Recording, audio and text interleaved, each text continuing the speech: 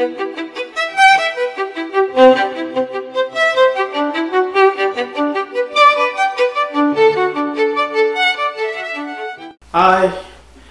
so now we're going to look at how to position your violin when standing or when playing. You know, sometimes you're called to a concert and you'll be taking your seat, and just before you sit down you want to wait for everybody to get ready. You're standing holding your violin.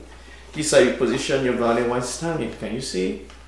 Or just you get to the stage before you play, while they're setting up the mic and you're waiting and you're holding your violin, you hold your violin this way. Okay, you don't just hold it anyhow, oh no, and just swing while you're waiting. No, you have to position it, put it, just don't press it too much, just underneath your shoulder or your armpit and your elbow there to support it. And you see the way I'm holding my bow with one of those fingers there, and just hold your bow while standing. Okay, now how do you position for playing? Okay, remember this is a chain rest, the chain rest, remember. So you are going to put your chain just on the chain rest. You put your chain on the chain rest. Can you see? This is the first thing you should be able to do without any support from your finger. Okay, just try to put it there. All right. Okay, then you can put your finger. One thing you need to know when adding your hand, okay, in positioning, is that your elbow should be out. So it's not this way. No, that is not the right position. Your elbow should be out. Everything about the violin is bending. Your elbow is out. You see your wrist, okay, is curved. Okay, so you go this way. All right, this is how you hold your violin. All right. Now different people have a way of putting. Some put your thumb just beneath the neck. This is the neck of the violin, the neck of the violin. Some put their thumb just beneath there. Some others just allow it to rest in between the thumb and the first finger. Either way, anyone that works for you is fine.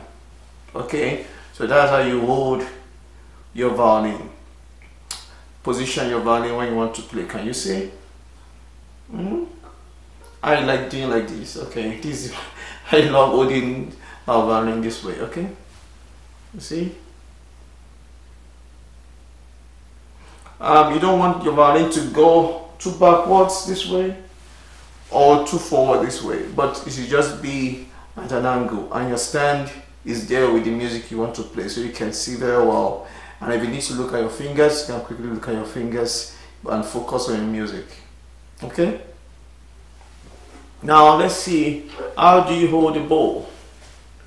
How do you hold the bow? You put your thumb just by the frog. Now this whole section is called the frog, and this white part is called the eye. Okay, you put your thumb just between the air and the stick down there.